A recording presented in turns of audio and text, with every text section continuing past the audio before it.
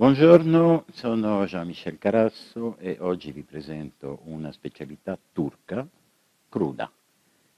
Sono delle polpettine di carne di manzo o di agnello, noi abbiamo scelto il manzo, che si fanno insieme al bulgur ammollato, grano pestato chiamato bulgur, che si trova ormai in commercio in diversi posti.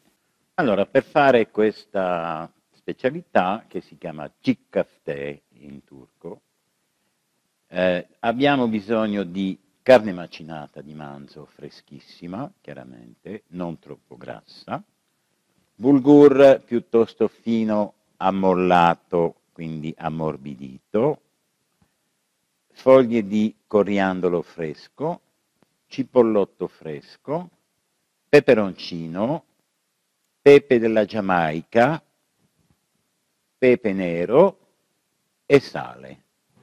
Allora, questo piatto è molto semplice. Una volta in Turchia si faceva pestando la carne nel mortaio per praticamente farlo diventare una specie di pasta. Noi ormai abbiamo una tecnologia moderna e la usiamo. Quindi prendiamo il nostro frullatore, ci mettiamo la carne, poi ci mettiamo un po' di foglie di coriandolo fresco strappato in questo modo, mettiamo del cipollotto fresco a gusto, cioè mettiamo un pochino di peperoncino, in questo caso sto mettendo peperoncino verde fresco, mettiamo un pochino di pepe della Giamaica o pimento, un pochino di pepe nero, sale,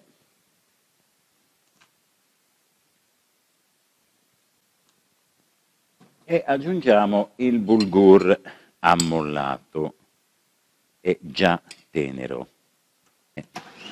Ecco, noi facciamo girare tutto questo miscuglio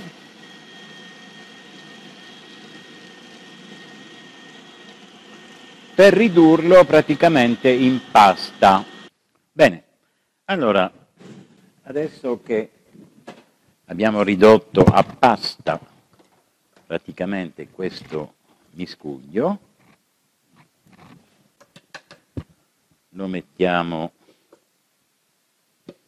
in una ciotola. Ora ci bagniamo un pochino le mani e facciamo delle polpettine.